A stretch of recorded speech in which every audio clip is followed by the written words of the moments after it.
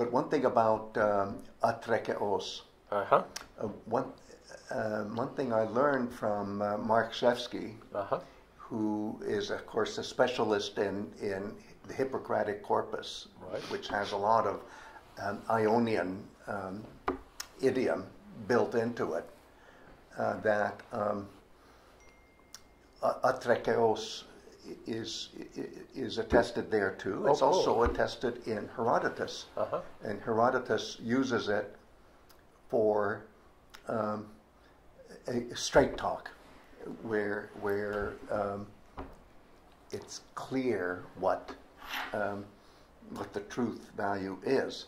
I mention it because people think that the trek of ἀτρεκέωᔅ is cognate with what in Latin would be torqueo, to twist. So it's in an untwisted, straightforward way. I think that's the, whatever it is, the is emphatic. It's tell me in a way that is not, well, let's say twisted, not and that false, goes with not false. Right? And it goes with katalexo, because when you're doing that, you're going from A to Z, and you better get it right, that B comes after A and C comes after B, all the way to Z. Exactly. Even if you skip some things, the sequence has to be right. But I also wanted to mention that in Thucydides, unlike Herodotus, ἀτρεκέωᔅ is no longer used, it's akribos. And even to this day, in modern Greek, if you want to say exactly, it's akribos. But ἀτρεκέωᔅ has been gets displaced. extinct. Okay. What fascinates me, and this goes back to what Mark told me about, I never noticed it before, is in the Hippocratic corpus, you have both ἀτρεκέωᔅ and akribos. Okay. And obviously they mean slightly different things, but for Herodotus, it's only ἀτρεκέωᔅ. For Thucydides, and shall we say the rest of Greek, more or less, it's akribos. Right. Truth values. Okay, so it's Ionian scientia that takes over. Yes, Ionian akribos. Scientific language. Just a little point in the last line, since I'm not sure of my own translation now, the ἐπαί. I think I forget how I translated it, but I think I translated it when. When, yes, which is fine, I think. But it could also be since, right? Well, and it changes it slightly. You always have that question with ἐπαί, which is it? And here, yes, you could talk about it either way. It's since he was. That's the reason that many people came. Since he, as Greg was saying, he, went to many places. He's been everywhere. Exactly. Or it just could be. Back then, we had a lot of guests. When he was active. Well, a couple of other things is there's been so much ink spilled, printer's ink, I mean. On ἐπαί in Pindar's Olympian 1, where when we do the flashback, we do the flashback to the myths that somehow motivate the ritual activity of athletics in general and the chariot race in particular. Some people will say, oh, the ἐπαί means since, because it's an etiology. Because other people will say no, it's when, because it's chronological. It goes back. Well, it's of course both, and ἐπαί has this wonderful power of conjuring myth.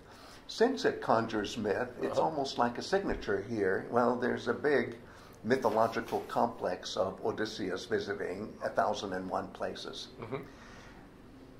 Lenny's Kai, I'm wondering, Doug, what you think. Lenny's Kai might mean also that the other character who gets around as a mysterious guest is Athena herself.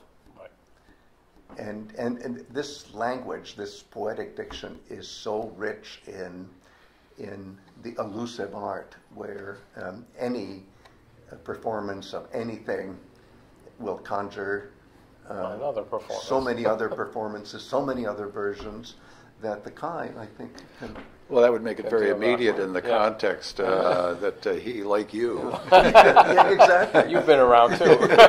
Exactly. Right, So it's unintended by Telemachus, but it's intended by the master narrator, so to speak. Or it could even be, Telemachus acknowledging the presence of a stranger who is epistrophos. And he's starting to wise up. He's the beginning of his wising up. It's the beginning. Yes. All right. But anyway, I think the big point here was what you pointed out, Lenny, the keinos, with no previous reference. Yeah. It's pretty striking. Yep. In another context, I argued, and I'm sure I'm not the first one who argued, that keinos in context of epiphany is very appropriate because pointing at something. It's an entity that's a million light years away, like a god, because gods and goddesses perform epiphanies. But this divinity can become immediate in the twinkling of an eye. But in a sense, the pronoun can't keep up, so it's still keinos, an ostentatiously distancing pronoun. I don't like that word, but distal pronoun. Yeah. I never understood that word, distal, but people use that for this kind of deictic function. Right. And so, in a sense, it's almost epiphanic language here too. Right. If you think of Athena, where Athena suddenly makes an appearance from a million light years away because gods are so superior. And therefore so distant, but they can be immediate when they want to. Right. So I don't have this. When I think of keinos, I think of this very weird thing that I did a long time ago when I worked with Jacopin, the anthropologist, and he showed us these movies of the Yanomami Indians in the Amazon, and that would be a shaman who would tell a myth. And when he tell the myth, I mean, that was an incredible performance. But he most of the time we'd say it was right over there. He'd point at, and that was over there. Yeah, and he's literally, he's calling it up to you by the gesture. There was nothing there, but it was in his head. But in your a sense, head. it was. Yes, yes, it was.